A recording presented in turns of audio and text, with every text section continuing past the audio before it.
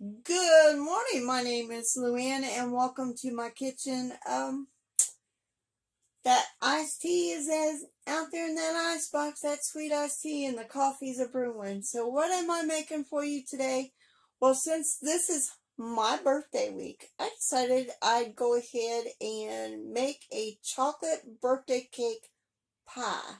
So let me turn the camera around. Let me show you how to make it. Okay. So I got a cup and a half of milk, and I'm using whole milk. I am going to add a package of chocolate pie filling. And so we add our chocolate pie filling, and I've already made my crust.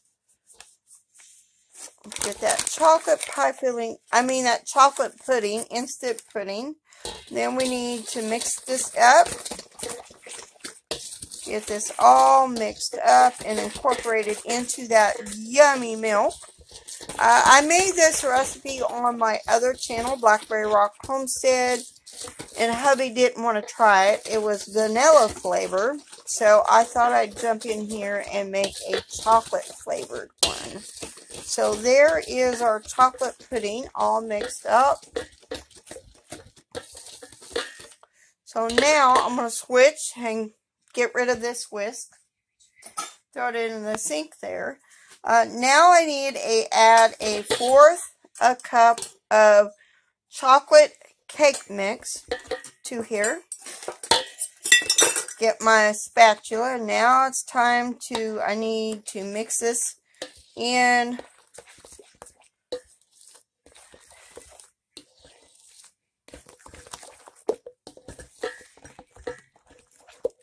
Says to fold it in, but I'm not folding it in. I'm just mixing it in, y'all. Just gonna mix all that yummy fudge.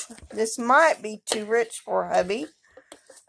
He don't like very rich desserts, but it is what it is. So we gotta get this all mixed in.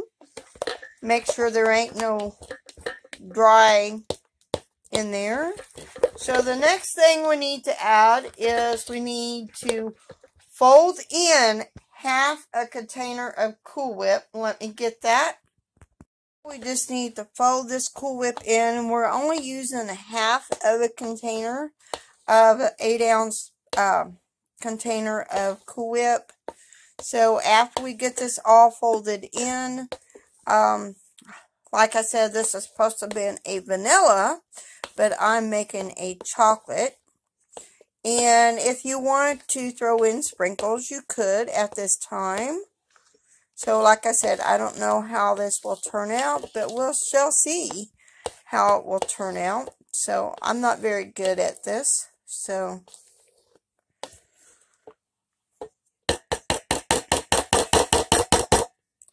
sorry about that noise. So we just need to fold that Cool Whip in. And don't throw out that other portion of the Cool Whip because we will put it on top. If you wanted to, you can add some chocolate chips, which I'm planning on making. What did I do with them? I put them somewhere. Oh, there they are. I'm going to add a few dark chocolate chips to this instead of sprinkles. And then we're going to stir those in. And then we will be adding this, pouring this into our chocolate crust. Yes, I said chocolate. Because hubby wanted a chocolate one, so he's getting a chocolate one. Let me get my crust and we'll pour this in real quick. Now the other half of our container of Cool Whip, we put this on top. So I am going to do that, and I'll be right back. So if I had some chocolate, I could probably sprinkle do some shaves on top of this. But I'm putting chocolate chips because that's what I have. It would be pretty to put some chocolate, like sift some chocolate cocoa on there. I think that would be pretty too. So I'm going to put this in the fridge and let it chill for a little bit. And then we will be digging in. Look at that. Luscious chocolate cake pie.